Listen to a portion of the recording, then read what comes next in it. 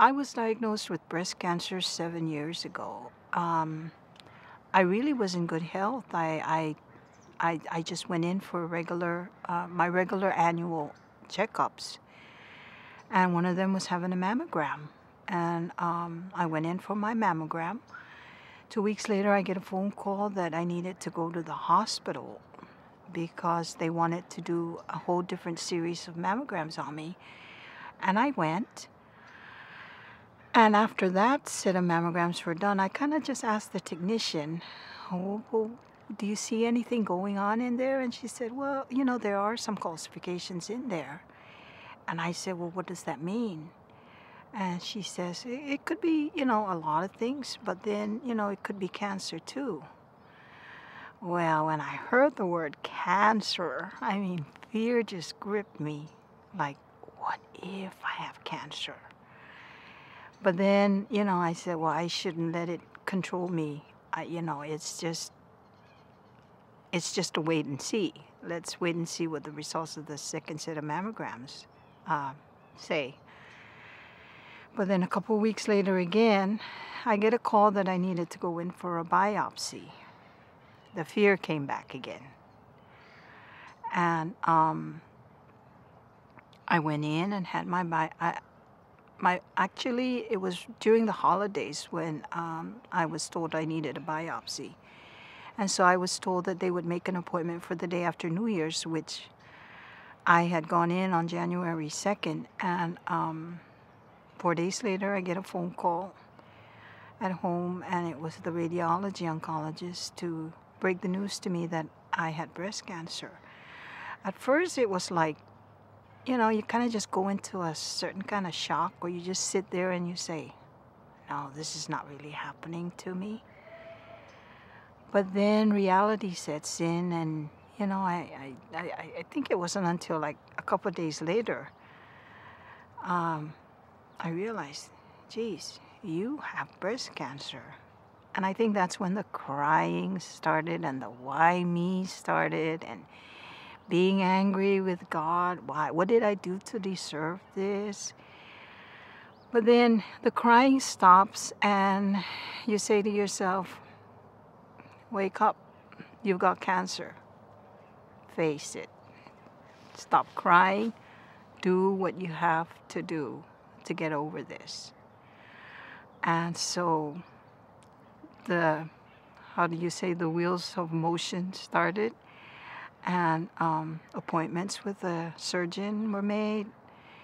My husband had a little difficult time accepting it, though. I think it was a little bit harder for him to accept. So he asked me to get a second opinion.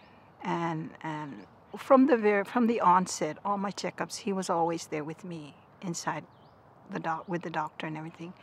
So we went for a second opinion. It showed that it confirmed I had 7 calcifications in one breast, and a lumpectomy was just out of the question. They had to do a complete mastectomy. So I had the mastectomy done, and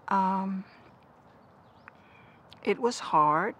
I think the hardest part for me was seeing myself for the first time in the mirror after the bandages were taken off.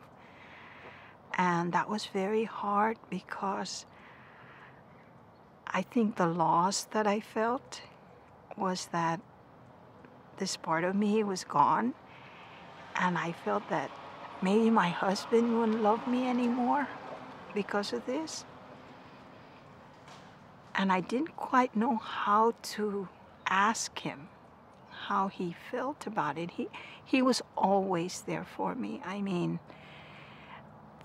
From the time, in the hospital, I got home, he was the one that was cleaning my drainage tubes, and he was there for me all the time. My children were there. But just looking at myself in the mirror, I had doubts in my mind whether he would still love me.